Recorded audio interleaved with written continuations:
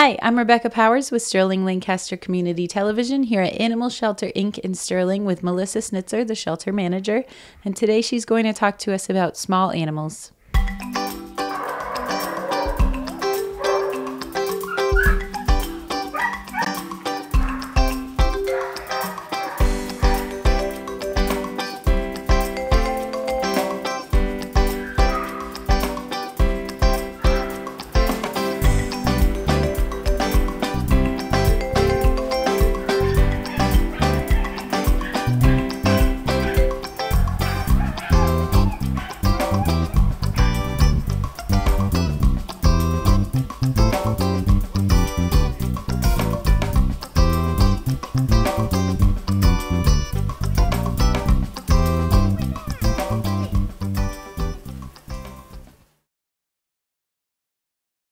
This is Oscar. He's a male domestic short-hair cat, and he's about 11 months old.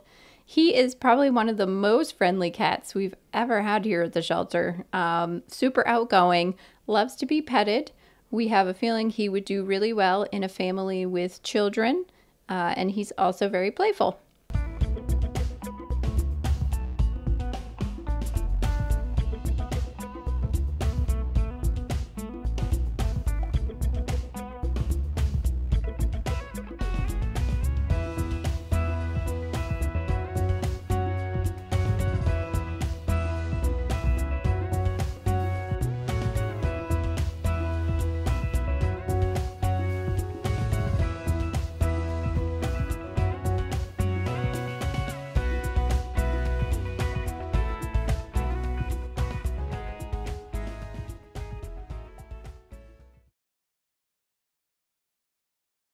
This is Chardonnay. She's a female domestic short-hair cat, and she's about a year old.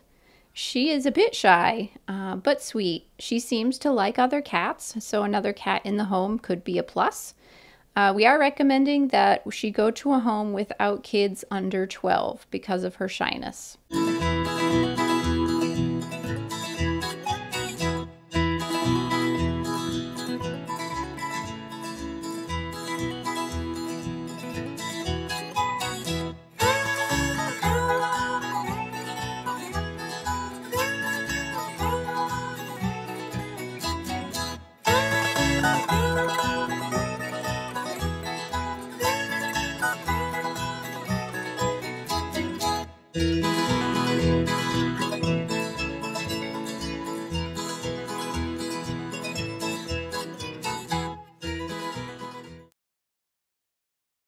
This is Godzilla, the guinea pig. She is 5 years old. She has an unfortunate name because she's actually a pretty friendly guinea pig. She is okay to pet and likes to hide in her little house, but if you pick up her house, she's a lot more outgoing.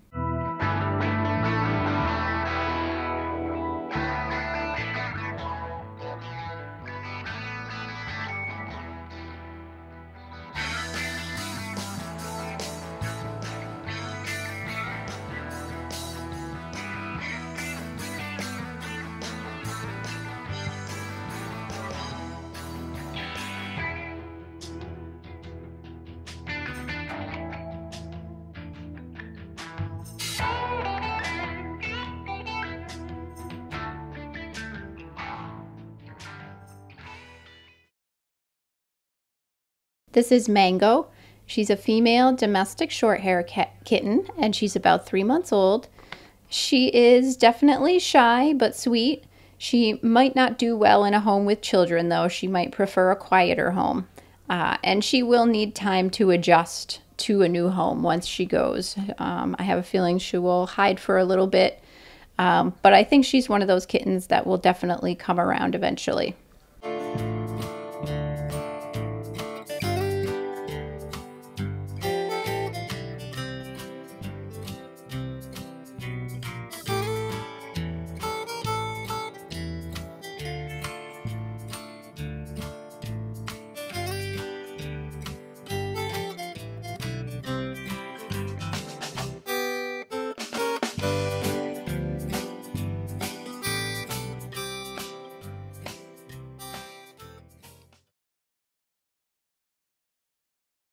This is Nisa. She's a female domestic short-hair cat, and she's 3 months old. She's very scared. She will definitely need a lot of time to adjust to a new home. We're thinking she might actually do better in a home that already has a friendly adult cat in it. Someone that can be her friend and show her that it's not so bad out in the world, and she doesn't have to be so scared of everything.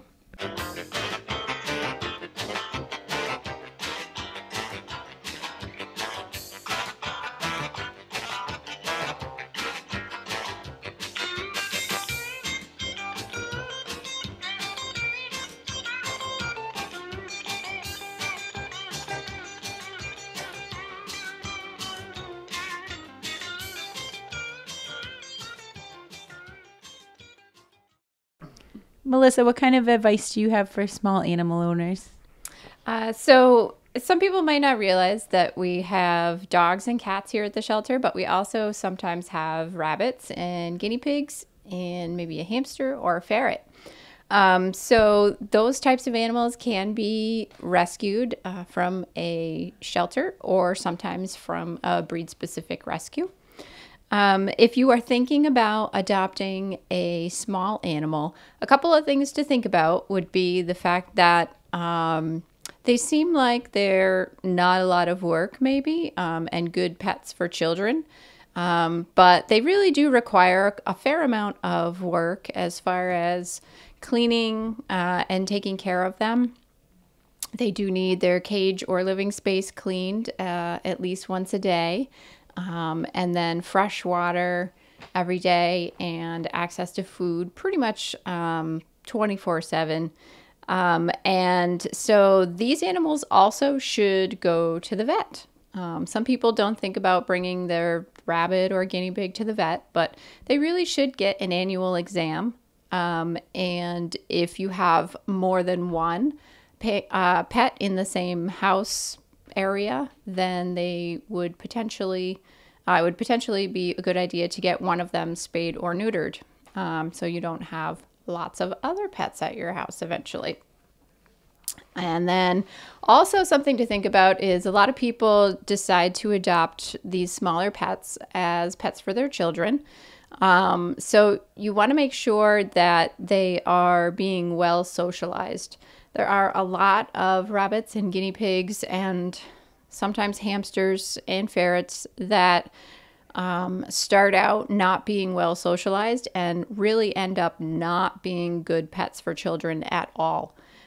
So if you do decide to adopt one, make sure that you're spending a lot of time with the animal, petting it and holding it and exposing it to different situations in your home so that it's not afraid of things and would be good to have around your children. Another thing to think about with smaller animals is, they make little food pellets that you can give to them, but they really also need some more food to supplement those pellets. Fresh vegetables are a must for rabbits and guinea pigs. Also, sometimes you can get vitamin tablets, vitamin C tabs, for instance, for guinea pigs and things like that. So it's a good idea to do your research before you decide on getting a small pet.